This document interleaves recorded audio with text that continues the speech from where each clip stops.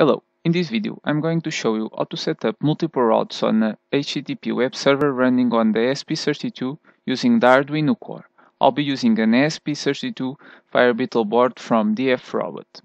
So basically this tutorial is not very different from the one where we have introduced how to get started with the HTTP async web server libraries, but in the examples I've been showing I'm only using one route for the sake of simplicity, and I just wanted to demonstrate that this server can work well with multiple routes, as we will see in a minute. So this is not much different from what we have been covering in terms of coding. It's more to show this possibility of having the multiple routes. So moving on to the code, as we usually do, we include the Wi-Fi.Edge library and the async web server library, so we can both connect the ESP32 to Wi-Fi network and set up the server, and then here we need to put the credentials of the network to which we are going to connect, so the ESP32 can connect to that Wi-Fi network. As we have been seeing in the previous tutorials, we need an object of class async web server, which we will use to set up all the routes of the server and to start the server so it starts listening to incoming HTTP requests. If we move on to the setup, we do what we usually do, like opening the serial port so we can output some content, then connect the ESP32 to the Wi-Fi network, and finally printing the local IP assigned to the ESP32 so we can later reach it from a client. In our case, we are going to use a web browser, but of course that it could be a different client, but that client will need to know the IP of the server. So now the part that matters the most is here, where we are going to declare the multiple routes of our server.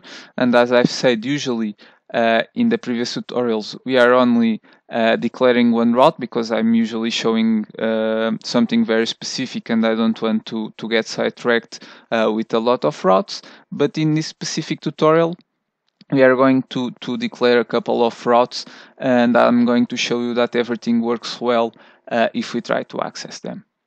So to declare a route, we use this on method on our server object, and we pass as first input the route. As you can see, I'm declaring 3 different routes here.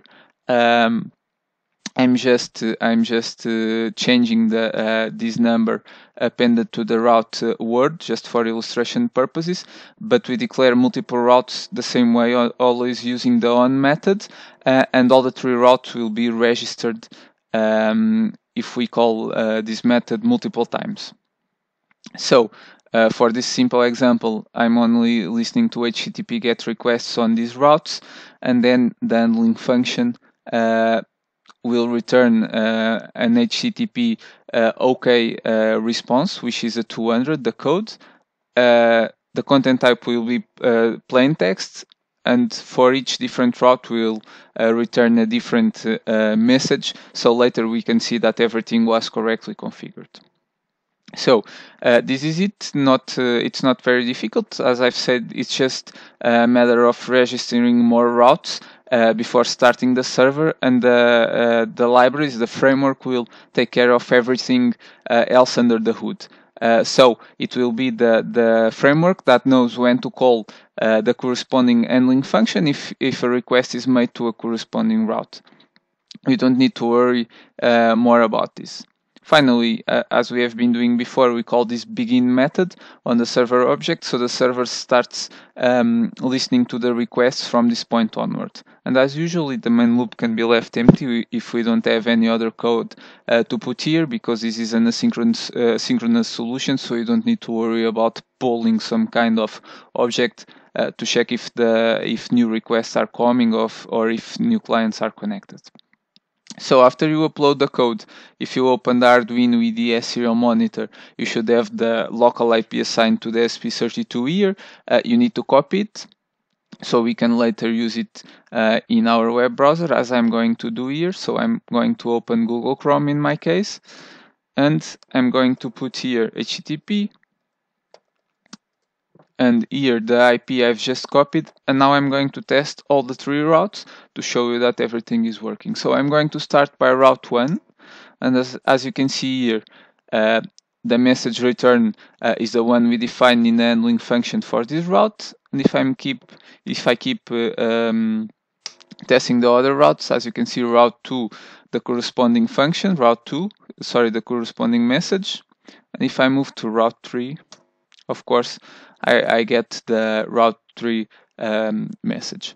So as you can see, it's just a matter of adding new routes to our server, and we don't need to worry about like routing each different request to a different route, and which is why I really like this library. It is very powerful, and you can do a lot of stuff with it. And there's still plenty of functionalities to cover, and I expect to do it in future tutorials. Thank you very much for watching. Hope you have enjoyed.